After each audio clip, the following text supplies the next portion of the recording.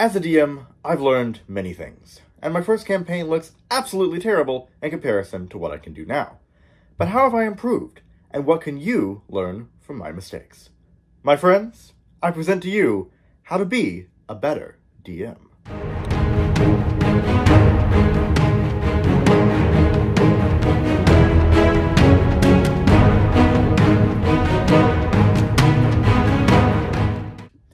Listen to your players. Remember that this is a shared experience. The players are creating the story as much as you are. If they want something to happen or want to do something, then work it in. Incorporate backstories and in-world history into the campaign. Your players will feel more connected and less likely to throw a metal d20 at your head. Don't deny. In the same vein as listening to your players, don't deny their actions, even if they're stupid and would ruin something you had pre-written. If a player wants to do something, they do that thing, regardless of your opinion or plans. Anything that happens in-game is canon in your world. Remember that.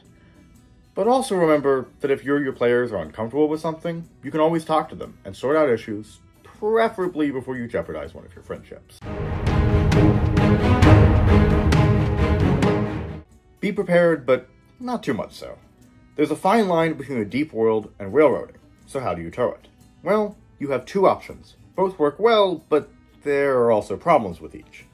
Your first option is to build the least amount you can to have a decent session 1. This means the bare basics, the town, the NPCs they're interacting with, and the setting for the first main story quest. That's it. You don't need to outline the politics of the kingdom or the 1,000-year-long war between the orcs and the goblins, unless it directly affects your session 1. For further sessions, build as necessary. Do they go to a new town? Great, build that town. Do they delve deep into a mysterious cave filled with necromancers? Build that cave. Of course, remember all the plot lines, history, and locations you've built, so if the players return to that area, they find the results of their actions. The main problem here is that you're restricted by depth, and it requires a lot more improv on your part.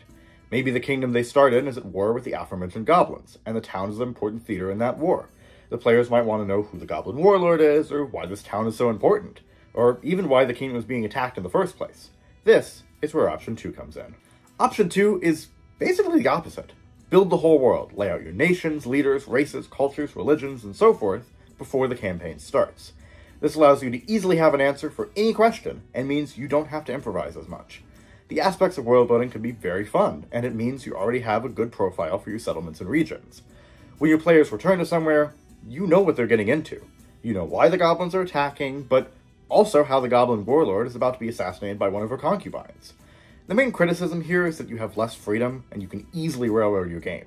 It may feel like the players are forced to go someplace rather than choosing it themselves. And finally, don't always give them what they want. As a wise man once said, you can't always get what you want. But if you try sometimes, you just might find you get what you need. This applies to D&D as well. Let's say a character has a backstory that involves someone in their family falling prey to a demon. This character set out for the express purpose of finding that demon and getting revenge for their brother's death.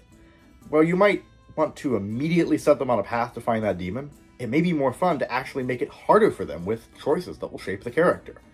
Maybe you present them with a valid argument, a reason to spare the demon, or even forgive it. That breeds character development and makes the game infinitely more fun for everyone.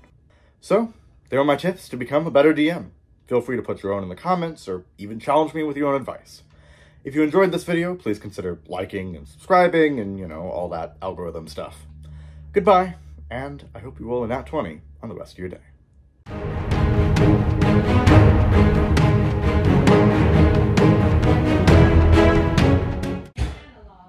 Oh.